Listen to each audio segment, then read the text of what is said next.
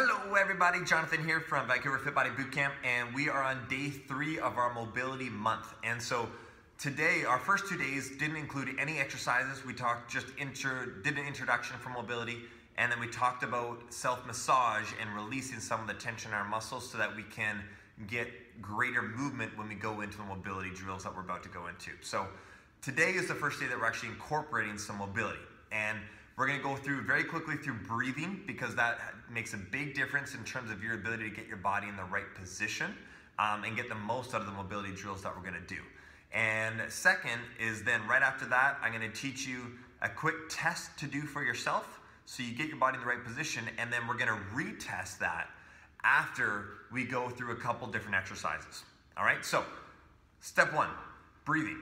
The biggest thing that we need to understand is we take 15 to 20,000 breaths in a day. And the way we breathe is going to influence the amount of tension we have in our body.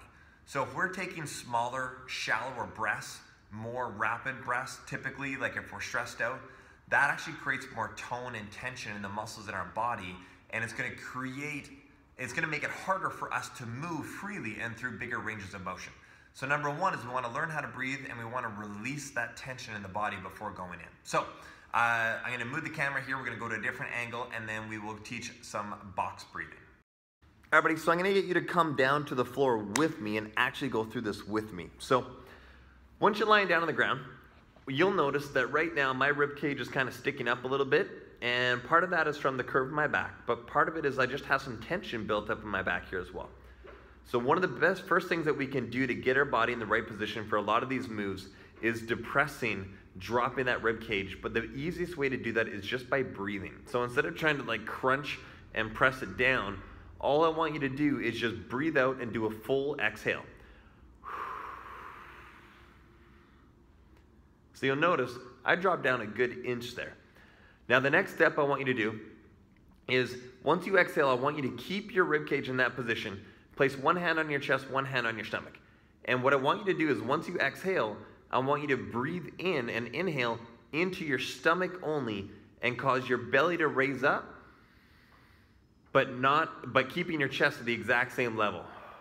So breathe out, and then breathe into your stomach. And notice as I did that, my chest didn't raise at all. Now, that is what's called diaphragm breathing or diaphragmatic breathing. And it may take a while. If your body doesn't know how to do that, you may have to teach yourself how to do that.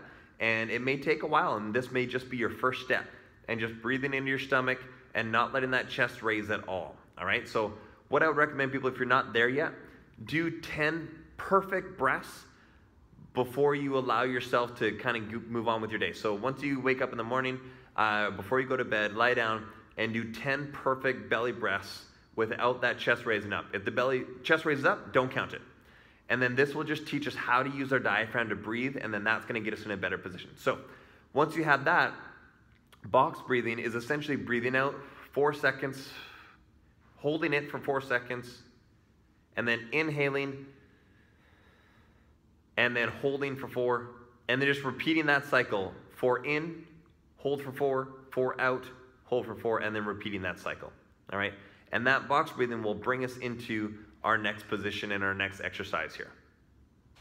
All right, so before we get into these mobility exercises, I want to have you do a test and retest so you can see what the difference is by doing these mobility exercises. So it's going to be very simple for the next couple days. We're going to do a test and a retest before each time that we do these mobility exercises. And the first one is basically just getting onto all fours, shoulders forward. You're going to bring one hand up to your ears here, and basically you're just going to go from this position here, and then you're going to rotate as far as you can, and just notice how far that is. Come back to the start, and then do it on the other side, and just get an idea of how much rotation that you have.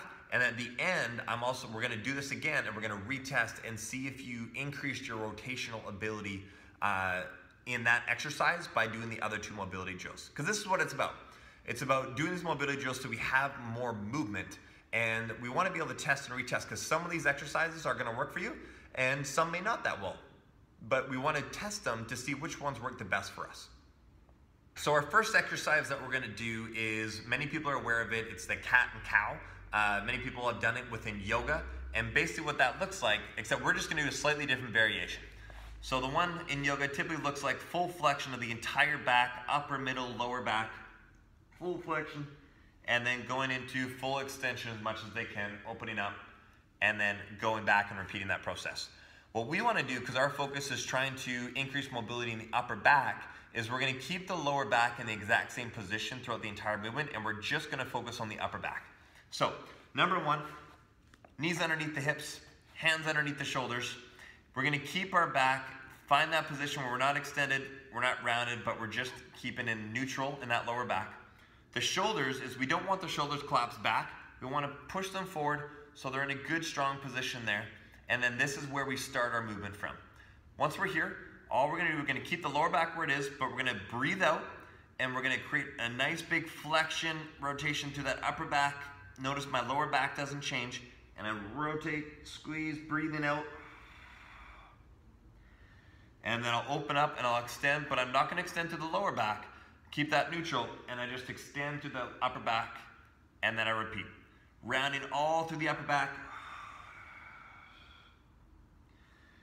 And then opening up and just extending through that upper back and going back and forth. And that is the cat-cow variation.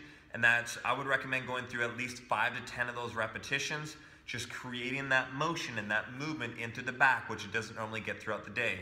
And then we're gonna go the next step. If you can hold the position, I'm gonna show you the next exercise here to go through. All right, so the second variation that you can do is called a Shin Box. And so that's just the position that we'll be in, but we're gonna do the same flexion and extension that we just did. So a Shin Box, now this is if you can get in this position, so we may need to build you up to this, but if you're able to, it essentially looks like 90 and 90 at your hip and your knee. So this is essentially a Shin Box is what it's called. It's very common in martial arts. But what you're gonna do is, whatever leg is forward, you're gonna twist into that leg, and I'm gonna have my hand in line with my knee, and my other hand in line with my hip, and I'm going to twist and have my chest nice and open, shoulders down here, and then what I'm gonna do here is, again, breathe out, so I cause that rib cage to drop, and then I round as much as I'm able to. It's gonna be a lot more limited compared to the one we just did, and then create a little bit of extension, open up the chest, and then collapse, and then creating that extension. So you do 5 to 10 reps one side, and then you can rotate, go into the other position so you get those legs right, and then again, hand in line with the knee and the hip, open up, rib cage down, shoulders down, and then breathe out, round, and then create some extension. And part of the reason of adding in the rotation there is a lot of our day is spent just being forward. We'll rotate our entire body to go and open the door, or if you're in a chair at your desk, you swivel the whole chair to grab something out of a filing cabinet, and we're lacking a lot of rotational movement now. And so that allows, this Shin Box allows us to add that rotation in and then go through that flexion and extension at the same time, which gives some great benefits for us. So that is your mobility exercise and step for day 1, or essentially day 3 of Mobility Month. And again, one thing that you can do to retest is to go into your hands and knees here, have the fingertips at your ears, open up as far as you can, and see if after you've gone through those flexion extension exercises, if you can move a little bit farther than you were able to on the very first time before you did those 2 movements.